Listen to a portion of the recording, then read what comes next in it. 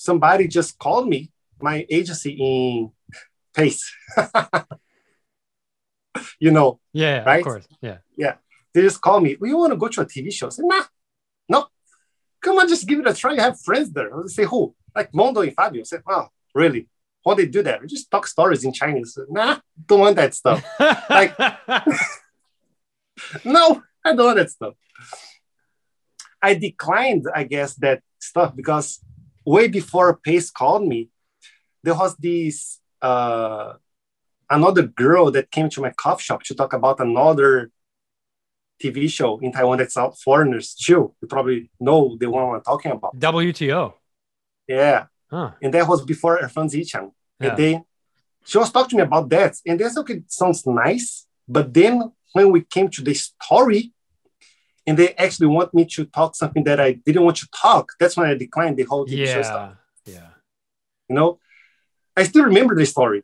They say, Uyan, let's talk about how Brazilian people release heat during the summer.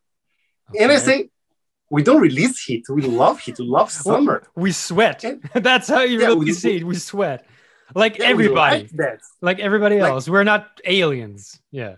Right? But she want like some funny stories. I don't have funny stories to release heat. We just go to the beach and drink a coconut juice. Right. That's how we release heat. I said, okay, let me think about something for you. Maybe you can say that you put like ice on your backpack and walk on a cemetery because cemetery, it's empty and there's a lot of trees with shadows and you can stay under the shadow. Right.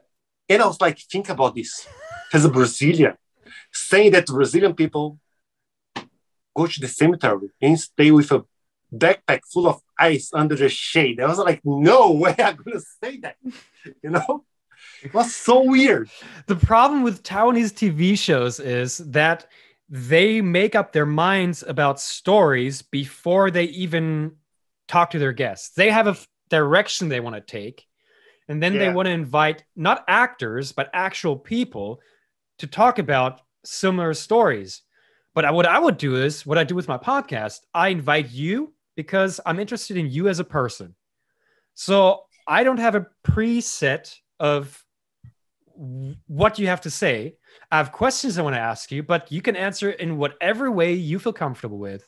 I want to hear your side of the story. I want to hear your perspective.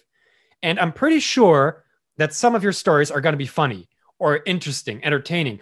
I don't have to set shit up to make this interesting because you are interesting as a person. But in Taiwan, TV shows are like, let's make it interesting, even if boring people are on the show.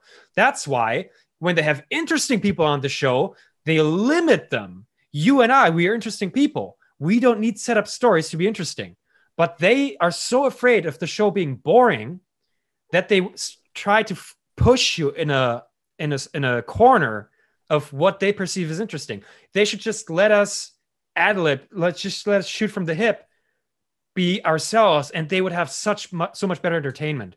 And I hope part of the reason why I do this podcast is I want to show people that there's another way to entertain people, to tell stories from our perspective, more genuine, more natural, more using our own personalities, our own humor, that people will enjoy more than this cookie cutter TV show program.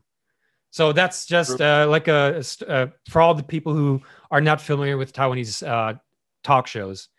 But the problem for me, like the other problem for Taiwanese talk shows is because compared to other countries, there's only Taiwan that you can make a living out of talk shows because there's so many talk shows in so many stations that you can actually become a Tongao Ira. That's like a profession that you just make money out of telling stories. Right. That doesn't work in any other country in the world.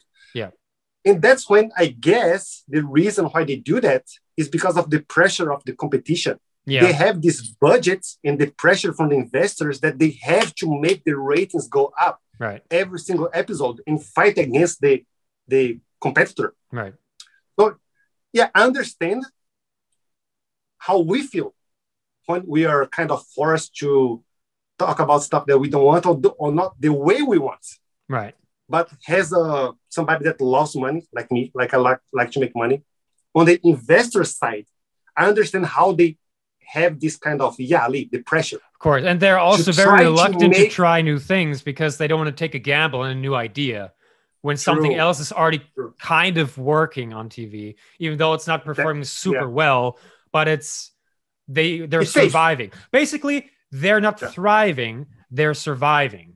But for how long, we don't know.